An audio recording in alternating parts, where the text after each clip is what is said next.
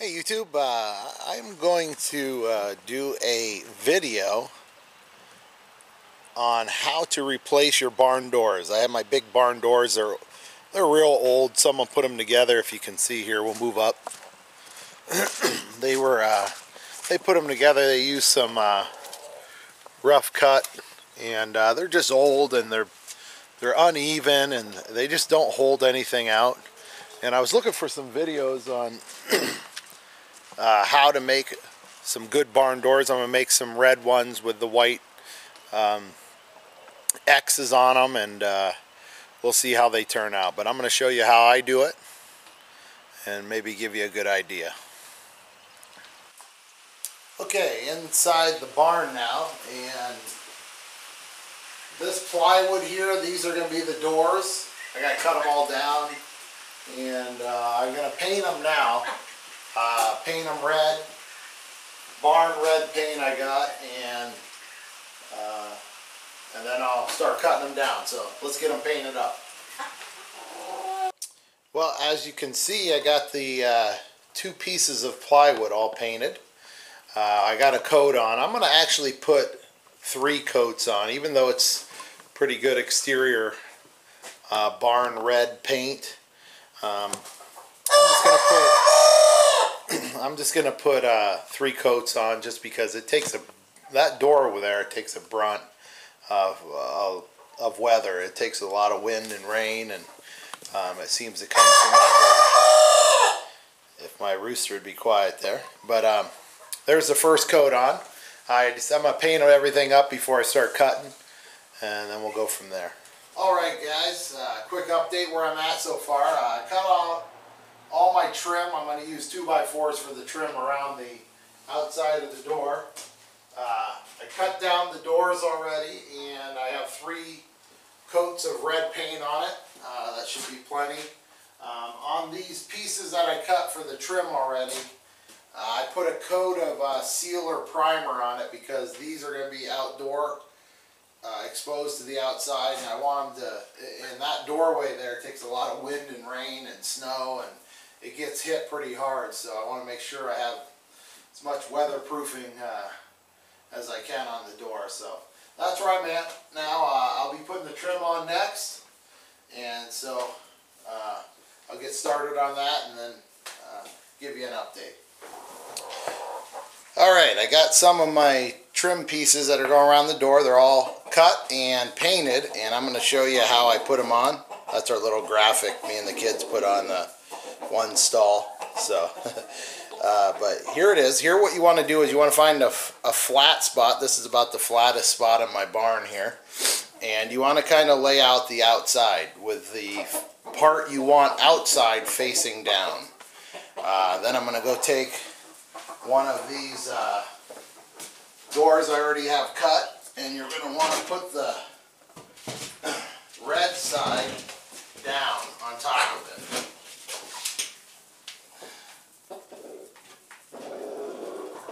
And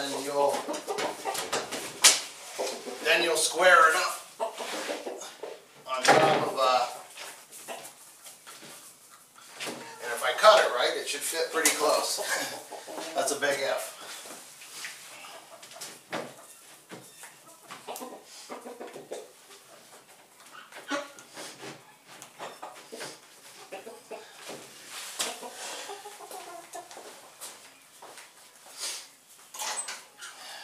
Get a hammer here and tap these around to get them squared up.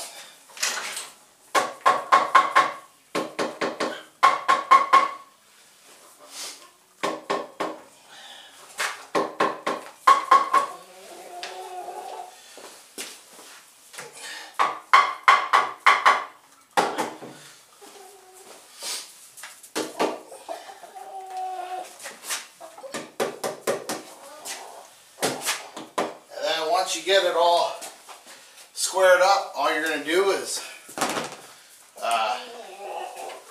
put some screws into it.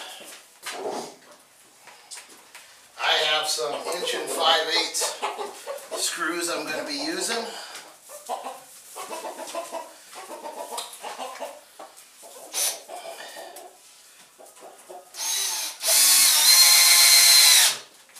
just going to screw that right down to the table all the way around.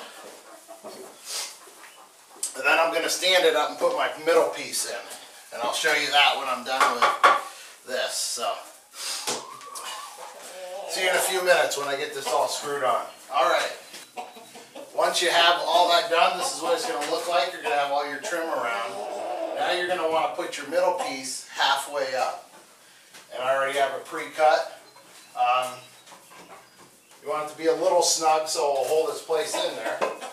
And all I'm going to do is measure halfway up the top, and I'm going to put it in the center, screw it on from the back, and then you'll have your outskirts all on, and then we'll work on the cross in the middle. So let me get this screwed on. I'll show you what it looks like when it's done. Alright, there is the door all frame. I got both of them down there, if you can see. And then I am going to do on the bottom here, I am going to be putting an X, white X. And then I'll be painting the back all white. And then after that, they'll be ready to hang. So I'm going to get to work on the X's. Alright, I got all my X's cut out. They just need a little bit of adjusting like that and get it all square. But I'm going to take them all out and paint them all up, and then I'll well, these X's are a little tricky to cut with 2x4s. If I was probably doing this, I might just put the back 2x4s and put 1x3s around the edge. These angles were a little bit tough to cut with a saw, but it doesn't matter either way. It took me about 45 minutes to cut all these out, these X's. So I'm going to take these out, paint them up, put a couple coats of paint on them, and then I'll get them screwed on and show you what they look like all painted up. Okay, the doors, front of the doors are all done.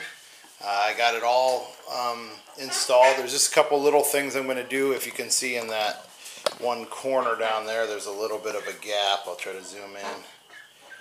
I'm going to caulk that in a little bit just to make it look a little cleaner, but the doors are done. With construction wise, I am going to paint the backs of them white. I got to put 2 coats on that. I'm going to do that tomorrow, and then I'm going to hang them this weekend. So there are the finished doors. That's what they'll look like from the outside when they're on, and they'll have a couple of handles and some hardware on them, but that's basically it. So next stage will be hanging them on. Okay, today is installation day. I'm putting the doors in. I have the old ones off. You can see them there leaning against the fence. That is the opening, and there are my other doors. They're all painted up, ready to go. Put a couple coats of white on the back, if you can see that. The only thing I had to prepare the edge here was there's that board that goes across the top. I had to add that little piece there because it just, I don't know why they didn't have a piece across there, but that will seal up against the top. That's what's going to rest against. And I'll paint that all white and frame it all in once I have the doors all hung. So let's get installing. Alright, I got the doors all propped up. Let me show you what I'm doing. I'm getting them all leveled up before I put the hinges on. But that's what they're going to look like from the inside. I'm going to get the squared up, because these posts, if you can see, these posts are a little, over the years, they've just come out of level. So I have to get the doors level, and I kind of accounted for that when I cut them. And I'll get the doors all level, and then I'll put the hinges on. Then we'll be able to swing it, but I'll show you what the front looks like. Let's walk around. You can see that. That's what it will look like when they're all done. So, but right now I'm going to get the hinges all hung on, so go from there. There is the finished doors. Got them all painted up, the trim on and all painted up, and there it is. And wish this fence wasn't in the way. You could get a better look, but I'll try to go over top a little bit so you can get a better look over the fence, but here it is through the fence anyway, and on the side.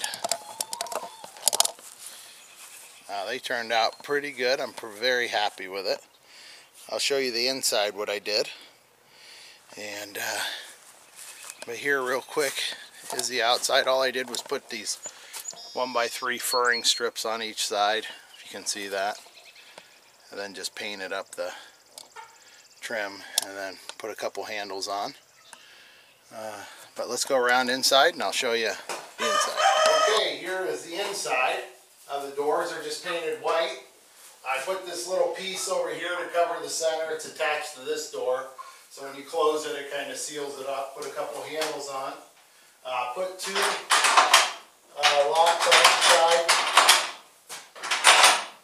And I also put eye hook here to catch, so when you want to close it, they'll stay, or open it, they'll stay open.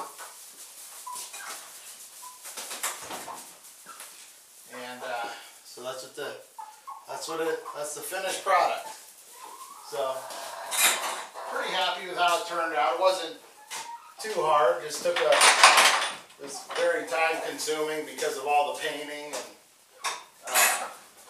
I wanted to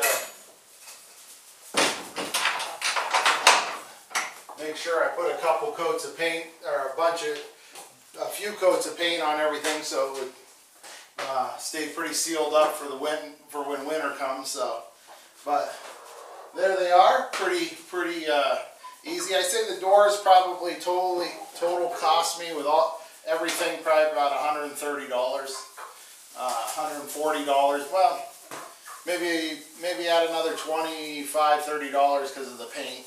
About 2 gallons of paint, but all the hardware and all the boards and wood, it